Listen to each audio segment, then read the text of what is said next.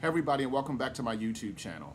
The sounds in the background are sounds of rain. I'm experimenting with some different sounds as I get ready to switch this over from like my computer to like my actual camera to do these YouTube videos, and I think it's gonna be really cool. So I love the rain. It's one of my favorite sounds. It's something that puts me in a really nice mood. Probably be backwards or the opposite of most people, but I'm a rain person.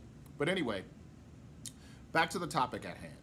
Should a man pay on the first date? Now, I'm going to break down what I really feel about this. Obviously, I'm not dating, but obviously, this was a conversation that I had way back. We're talking like 6 years ago in a forum in a Catholic group.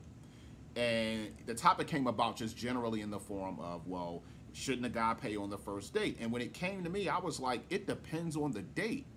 And everybody was like, what does that mean? Like, what do you mean by that? Especially this one young lady, I don't remember her name, and I wouldn't put her out there, but I'm gonna put her out there. She was just like jumpy, like, I don't understand why you wouldn't pay. Are you El Cheapo? And I said, look, let's break this down. Let's be real about this, people. I said, I'm gonna break it down to them, just like I broke it down. I'm gonna break it down to you all, as I broke it down to her.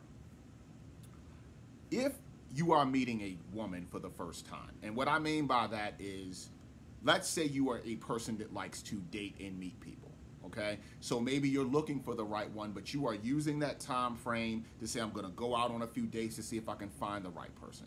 Or maybe you were set up on a blind date, okay? Or maybe you met that person through someone. It doesn't matter. If you go out with that person face to face after speaking to them a couple of weeks, you don't know that person. So to me, it would be stupid to invest in a dinner over somebody you don't know. That's just me. Like, if I don't know you, and this is me, the past me talking, this is what I was thinking. If I don't know you, I'm not taking you out to dinner. I'm not doing it, man. Like, I'm not gonna spend $75 or $100 at Olive Garden or whatever it is, and I don't know you. I don't even know you, man. Like, really? You want me to spend that type of money, and your intention with me could just be for the actual date? Hell, you could be hungry and just be like, you know what? I'm hungry, man. I ain't get a chance to go grocery shopping, and this nice guy over here wants to hang out. I'm gonna get him to take me to get some food, and then I don't really gotta deal with him anymore. As a guy that's smart and been around, I can see through that. You know what I'm saying? So I ain't that guy that was ever gonna do that. So I always felt that if you're going to meet somebody under those circumstances, now we're only talking about those circumstances I named, the first date or the first meeting should be over coffee. It can be over ice cream. It could be over something like that. If you like alcohol, it could be over a glass of wine or something like that. You do something very simple that's not a large investment, because the whole context of that situation is that you're getting to know each other. You're getting to have those conversations to figure out if you are compatible, which could lead you both to actually go out on an actual second date. You don't invest on the first date. I'm gonna take her to the movies. I'm gonna take her to a concert. You don't know this young lady. So at the end of the day, that's called leading with the wallet. And I know somebody that does that quite often, and it's a little bit pulled from the story here, but he does it so much and then he complains, man, I'm always wasting money on these girls. And I literally did the math. I said, here's the equation. Your component A, you went out with girl A, B, C, D, E, F, G, okay? All of them played you for money. What's the common denominator? And Dum Dum was like this, I don't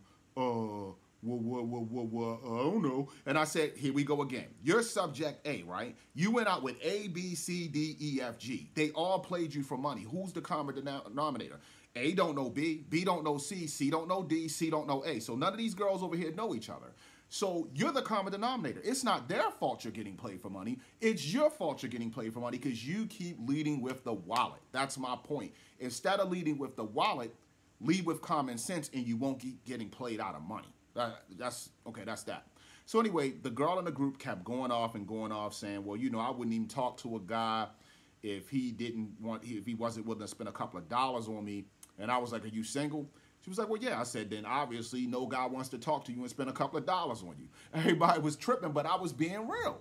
I was like, I would never be that stupid, So one young lady that was inside the forum was actually talking to her mom while she was in the forum, and her mom kind of said, I agree with this guy. It's not fair to guys to keep spending money on women who have no interest. So another girl comes in and says, I'm guilty. This girl that came into the conversation lived in Minnesota, and anybody who's been there know they have the Mall of America there, which is a great tourist attraction. So this guy who really liked her was like, look, I got tickets to the amusement park, which is actually inside the mall, and I've been there. It's really awesome. So would you like to go? She said, I didn't even like the guy, y'all, but I went because he bought the tickets and I felt like I could get out. I wasn't going to ever really deal with the guy. And I was wrong for that. This is what the girl's saying. So the other girl that was all being mouthy was like, oh, well, I guess I never looked at it like that. And I just went like this. Fellas, it really depends on the context of the date.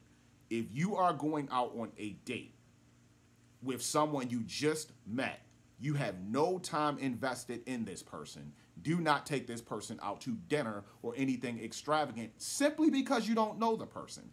Get to know the person, and then you want to invest. That's cool. The girl may call you cheap. The girl may call you dum-dum. The girl may call you El Cheapo. But the one thing she can't call you is broke because you wasn't stupid enough to do that. So that's just my opinion and interpretation on that. I am somebody who strongly believes that you always be the gentleman in every situation. Now, obviously, there's different ways that you meet people. And, you know, you have, in my situation, obviously, I'm engaged to be married. That's a completely different dynamic. I was never somebody that dated. So I was never put inside that realm of dating. I didn't really agree with dating.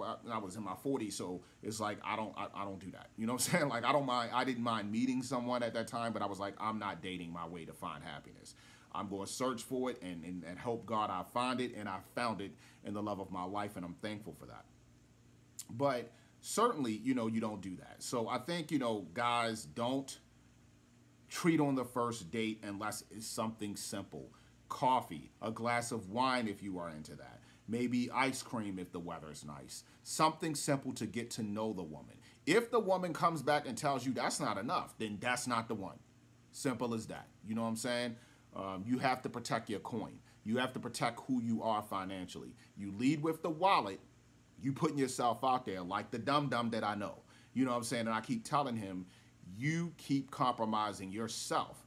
You can't blame the girls that's playing you for money. You keep putting yourself there. So it's as simple as that. So that's the end of the video. It's a really quick one. Everybody have a blessed day. Fantastic convo. Stay tuned as I transition from the computer and the phone to the actual camera that can give me better, you know, lighting and give me better sounds and all this other stuff. I'm really looking forward to doing that. Peace.